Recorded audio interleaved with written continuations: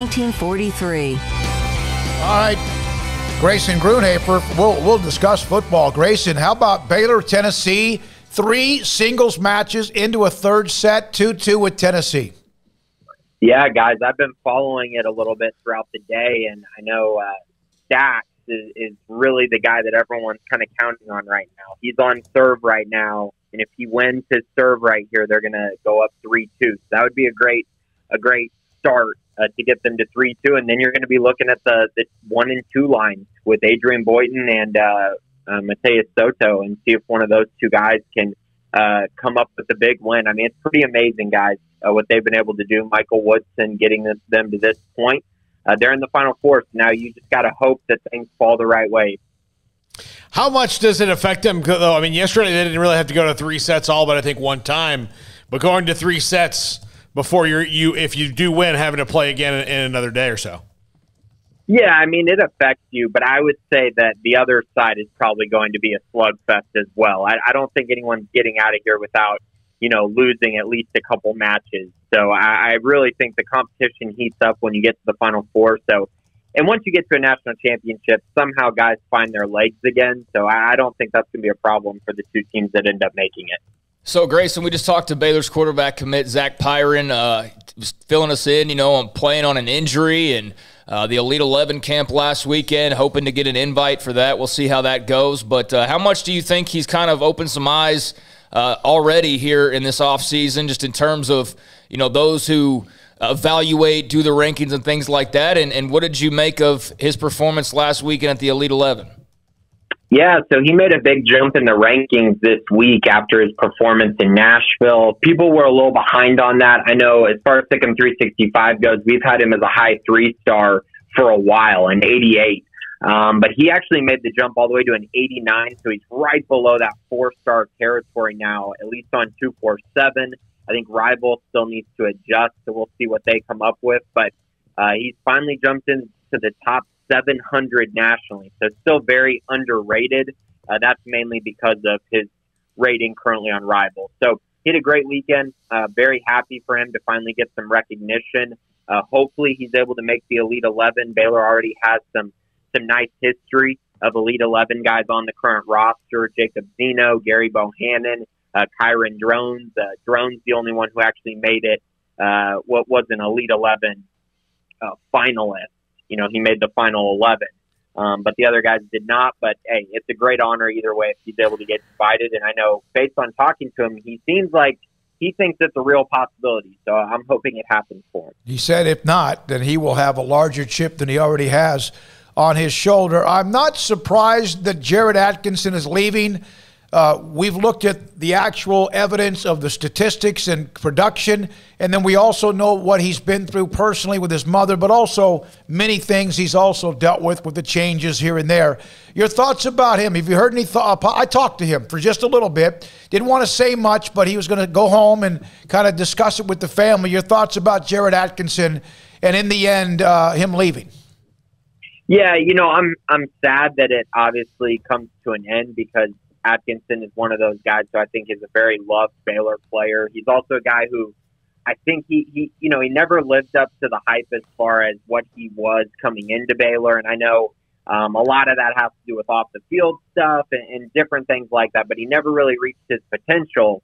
And, when you see guys like Javon Gibson and Elijah Bean as true freshmen get on campus and they're already probably better than Jared, who's been, at Baylor for 6 years now, I think 5 years.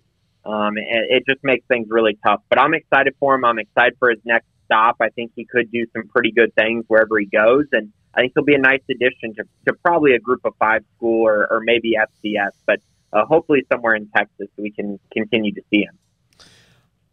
What do you think of, was Jaden Blue? Is that his name? Yeah, the running back, yeah. Jaden Blue that's committed to Texas, sitting out his senior season. Yeah, so I'm going to play a little devil's advocate, Paul. And you and I, we obviously did the Fantasy Football podcast a lot, and I know people always talk about age when it comes to the running back position. Age, how many carries you take, how many times you run the football, the toll it takes on your body. And I think that's starting to kind of translate and kind of trickle down a little bit to the high school level as, a guy like Jaden Blue, I mean, if you look at his numbers, I mean, he had 227 carries last year at the 6A level, was very productive. I mean, he's a very, very good player, but he mentioned, obviously, in his tweet, the running back position, how it can really wear down the body. And by him saying that, I don't know this for sure, but by him saying that, I have a feeling that Texas has probably been saying similar stuff to him, how, you should take care of your body and not take as many hits. And, maybe that's something that they want to do. And obviously Jaden felt like it was something that he wanted to do. So I'm okay with it. I think my biggest concern is something y'all have mentioned. If this becomes a trend, obviously you don't want that to happen. The high school game is so fun and so cool, and you only get to do that once. And so you don't want to see kids, a bunch of kids miss out on that opportunity. But I also get it from probably his perspective and trying to think about the long-term game. And he is a 5-star guy. So 5-star guys do have a higher hit rate as far as making it to the NFL. So I guess I understand it to a certain extent. Yeah, we're starting to worry about high school running backs carries, though. And this is just going off the rails quickly. Because, I mean, at what point do you go, like, hey, I had 2,000 carries or 200 carries my sophomore year. I'm going to sit out my junior year. And at what point does it – it's like you're 16, 17 years old. Your body's built to take hits right now. I mean, I understand both sides. It's kind of just a crazy deal, though. Grayson, where is Baylor as far as recruiting right now? Kind of what is the latest on that front with this class? Yeah, so I guess just with 2021, they're still looking at the transfer portal, still trying to figure out if they can make any more additions to the offensive line or the defensive line. I know they've been looking at guys to possibly fill the interior position to give Ahuaika a true backup. I know that's something they've been looking for, haven't really been able to find in the portal. And then obviously they continue to look at the offensive line, whether that be the tackle position or trying to add a really high quality player to that group. As far as 2022 goes, I mean, truthfully, the biggest thing that is happening is obviously official visits start in June. That's going to be a big deal. Camps start in June, so you're going to see more offers come out to guys who maybe we haven't heard of recently, or at least we haven't heard their name connected to Baylor as much. But when they're able to get on campus, Baylor can get true measurements, true speed, true evaluations. You'll probably see more offers come out, which I think could make up a little bit of a chunk of this class as well. So really, I would say we're kind of in a little bit of a standstill mode right now. I know that there are positions that need to be filled. Wide receiver and defensive back specifically really need to be addressed. But yeah, I think with official visits coming up, I think we're going to get to know a lot more information before we hit July. By the way, Nick Stakoviak won the third set. Baylor up 3-2 now over Tennessee with the 2 singles matches, both into the third set as we monitor that. So Baylor got the transfer, obviously the young man from Buffalo. We had him on. You were all over it, Colt, and all the stuff that's been written. Every time I say, okay, that's it, there's always one more. Is there one more coming, Grayson? I do think that they're going to add another one. I know there's been a lot of conversations on the board about, scholarship numbers and things like that, but I do believe that the staff is going to find a way to make the numbers work. I know specifically right now, I think they're at 84 last count. So how are they going to add a bunch more? Well, that may come with attrition. Now, can I say when exactly they're going to add someone? No, I would say that they would like to do it before June. And with their constant activity on the transfer portal, it just leads me to believe that they're probably going to try to go out and get another offensive lineman. It just seems like it's heading in that direction.